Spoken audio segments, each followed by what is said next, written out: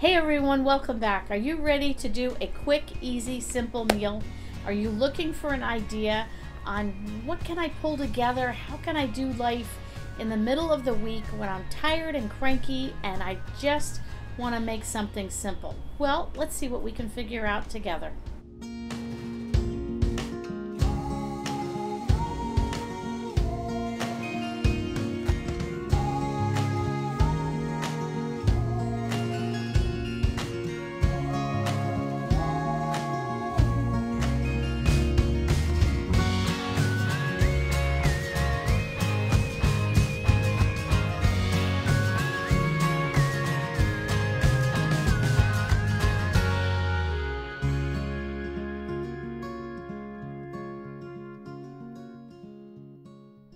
So many times I have people say to me, I just don't know what to do. I don't know how to pull stuff together. I don't know. And I think what has happened is for many, go back 2 years ago, 3 years ago, people were used to being able to eat out all the time whenever they felt like it. And then, 2020 hit, and then all of a sudden you couldn't eat in restaurants and you could only do takeout. So I think that deterred some people from maybe not buying in the restaurants anymore. Then last year things started to switch up a little bit, and then you come to this year and now the prices are just high everywhere you go, grocery stores and restaurants. But I think people are really feeling it in their wallets more and more with going to a restaurant. So if you can't live on McDonald's every night. Some people maybe do, but for those that like to eat out a lot, especially if you're a family of one or 3 or 4, I think a smaller family would tend to want to eat out more. I know when I was single, you just got a group of friends together, you want to go out to dinner Friday, Saturday, Sunday, maybe one time during the week. We would be eating out 3, 4, 5 nights a week. And even just with us being a very busy family, it's the same thing sometimes that we could find ourselves doing that. And I think the prices across the board of restaurants, those prices have gone up. So a lot of people are feeling that in their wallets, and now they're trying to think, well, what can I cook at home? What's simple and quick and easy? Whether you work full-time outside the home or you work full-time inside the home, you might be retired and you just don't have it in you anymore to just whip together a quick meal. Or I just find that people just aren't thinking creatively. Like, sometimes we complicate things too much. So I'm just coming from a basic, super basic pantry meal that you can pull together if you have a fully stocked pantry. This is not anything that you would give to the Queen of England, but it'll suffice for a family of one or a small family when you're just hungry and you gotta eat and you don't want to waste a lot of time. So what I did tonight, you saw in the pictures that I had in the beginning of the video. I had 2 sausages that were frozen solid. I threw them in my microwave and I defrosted them, and I took them out of the casing, chopped it up, and fried it up. There you go. That was one pot. The other pot, plain old simple, boxed macaroni and cheese. My son prefers the box and not so much the homemade. You can go homemade if you want. But listen, if we're doing a quick and easy meal, we can pull from our pantry, whip up together. Boxed macaroni and cheese takes 7 minutes to make. While you're boiling the water for that, you just take your sausage and you just chop it up. And when the macaroni and cheese was all done, you saw me just layer that. I drained a can of peas, put the macaroni back in the pot, poured the peas on top, poured the sausage on top, added the powdered cheese, a little butter, a little milk, stir that all together. Voila, we have dinner. In 7 to 10 minutes, you have dinner on the table, and you don't have to worry about what am I going to eat tonight. Now, maybe you'll say, I don't eat sausage. Okay, you could put in canned chicken. I don't want chicken. Okay, you can put in ham, you could put in tuna, you could put in leftover meat that you have in the refrigerator. You want to go vegetarian? You could add extra vegetables. You could add chickpeas to that to replace the meat. You could add lentils to replace the meat.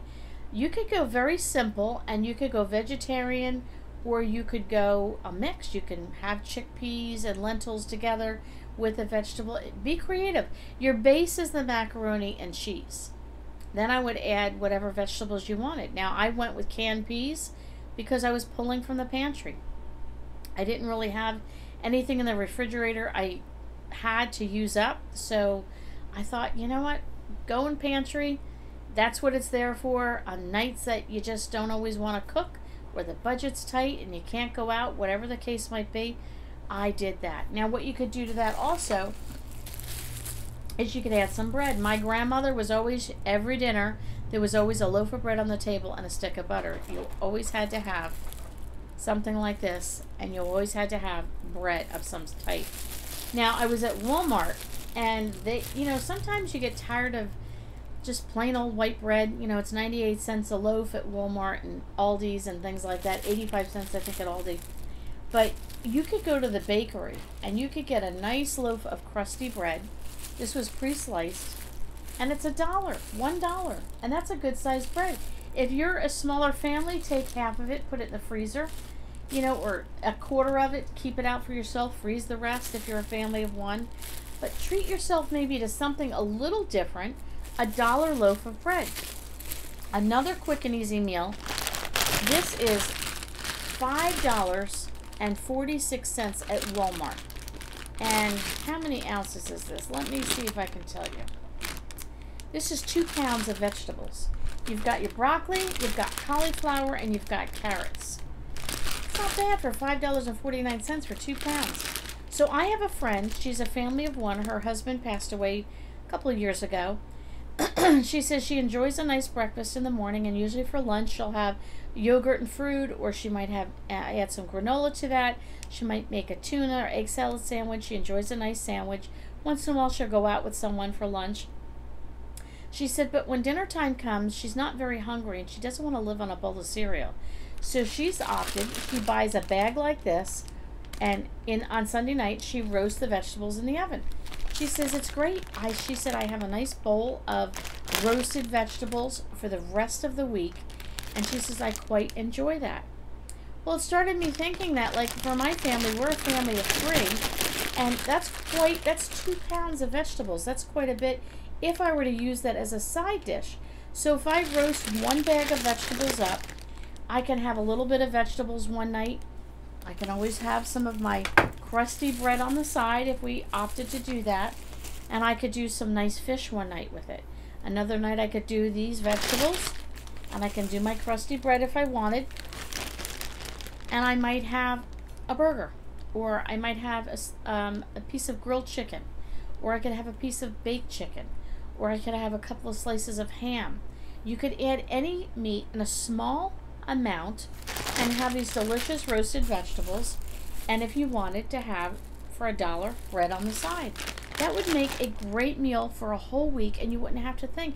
Now, if you're a family of 1, how good would that be to have these vegetables, and you could just, make a little bit of this and a little bit of that, and then figure by Saturday night or Sunday night, the end of the week comes, and maybe you just have a few of these left over.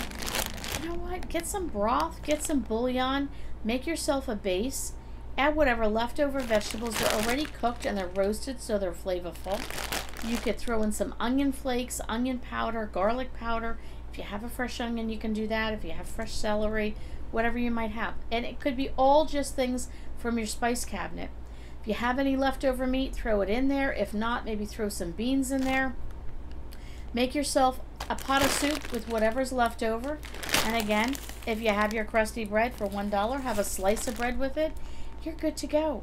These are the types of things that would not cost a whole lot of money. You figure for a bag of these vegetables for $5.46 for 2 pounds, that can last you all week, a family of 1 or small family, and $1 loaf of bread, and then you just add bits and pieces to it. And if you have a fully stocked home and a fully stocked pantry, you're probably going to have cans of tuna, cans of chicken, cans of ham, or some chicken in the freezer that you could put on the grill, in the air fryer, bake in the oven, all of that. You're going to have those things already on hand that you can use and make a quick, easy, simple meal right from your pantry. I hope that gave you some ideas. Hope you try something like that at home. Let me know in the comments below, what kind of quick and easy meals do you throw together that would just be absolutely yummy and delicious, but it came right from your pantry. Okay, thanks for coming over tonight, and don't forget, I will catch you all on the next video.